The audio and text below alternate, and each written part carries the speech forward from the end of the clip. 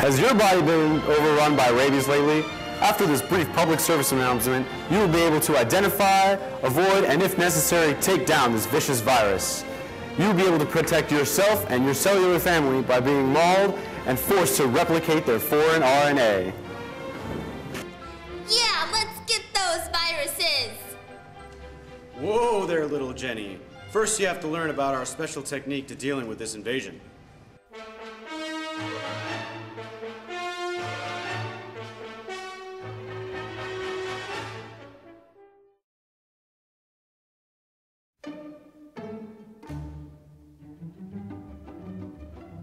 Rabies, as you very well may know, is a terribly dangerous and infectious virus. But with the skills, the know-how, and the elbow grease, it is possible to defend against and defeat this terrible threat. Let's do it! Our special technique is broken down into two simple steps: identification and elimination. Easy enough, right kids? The first step is identification. When you identify the threat, you know what it is, and knowing gives you the power to win the battle. The rabies virus is a rhabdoviris of the genus Lyssavirus. As you can see here, it has a distinct bullet shape. Rabies is absorbed through the cell membrane, and then its capsid dissolves, unleashing its genome and ribonucleic proteins on your unsuspecting organelles. Rabies is a negative-sense RNA virus. The initial RNA serves as a template for viral proteins, though in order to reproduce itself, it has to create positive strands as a template. In order to do this, it contains its own RNA-dependent RNA polymerase to create these copies. The first thing the virus does is create a copy of the mRNA of all 5 of its devious proteins. The first of this devilish crew is the G protein. G protein is a surface protein which prevents you from getting assistance from your friendly neighborhood white blood cells. It doesn't let them use the antibodies they have to protect you by blocking them. The next dastardly villain is the M protein, which serves as the connection between the G protein and the nuclear capsid.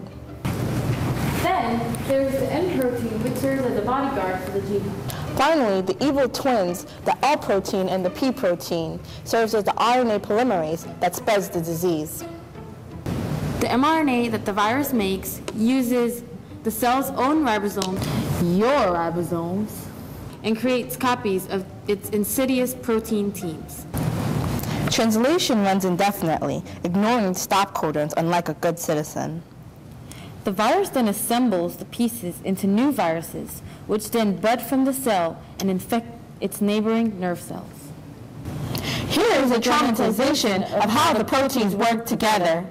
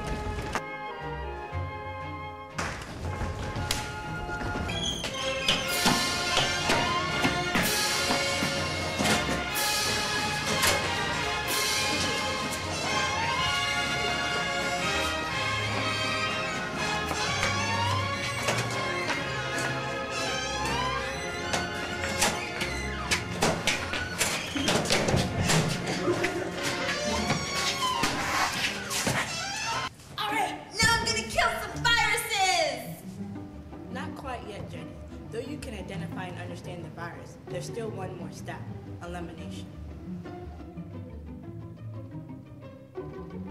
Isn't that the same thing? They're as different as first-degree murder and cell slaughter. Huh? You see, Jenny, the way we eliminate this virus is by using the vaccine to prevent it from binding to and inserting its genome. A vaccine? What's that? It's a good thing you asked, little Jenny. Basically, a vaccine lets our immune system protect us better by giving us the ability to make antibodies that the viruses cannot block. We can then use those antibodies as weapons to protect ourselves against them. take these fiends down and survive the rabies infection. All right, let's get him! You get him, little Jenny. You get him. Atta girl, Jenny.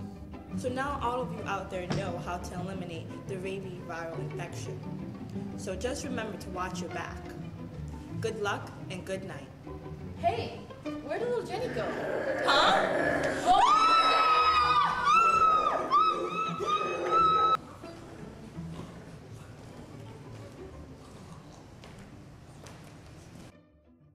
Oh my God!